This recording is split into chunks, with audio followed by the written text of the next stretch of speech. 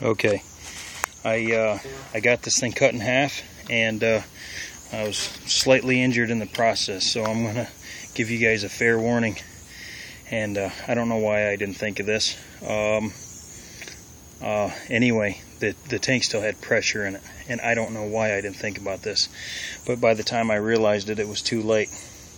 What I did was I slowly scored this with a cutoff wheel, and then all of a sudden it started to expand, and as I seen that and started jumping back, the thing blew into two pieces. It blew the top half way over there, and the bottom half landed over here. It caught my leg and got me pretty good.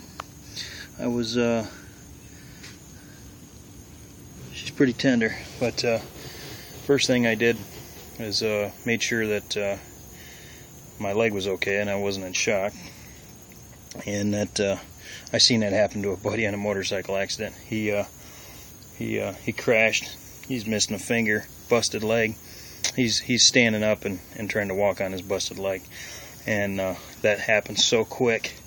I felt the pressure on my leg, but I didn't see any any blood, and my leg was good. So after I realized my leg wasn't broke, I continued on. So guys, just make sure safety is number one. I made sure I had my safety glasses on, but wasn't even thinking about that. So look at every possibility. All right, so with that being said, let's go on with the project. Now, with that little mishap, it did end up giving me a little bit of a dented the canister a little bit, but I can straighten that out, no problem.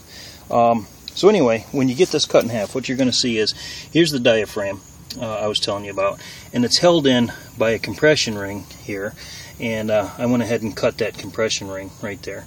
So we're going to pull that ring off, and it's a concave ring.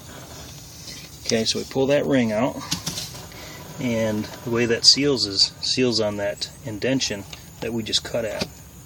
So we go ahead and take the rubber bladder out. We save that for another project. And now we got a plastic neoprene liner, and this is in here just to protect the rubber diaphragm. So there's one of the dents that happened, and it oblonged it a little bit, and there's a dent here in the bottom right there, but nothing that a ball peen and anvil won't take care of. Alright, so that's that. Be safe. See you guys on the next video.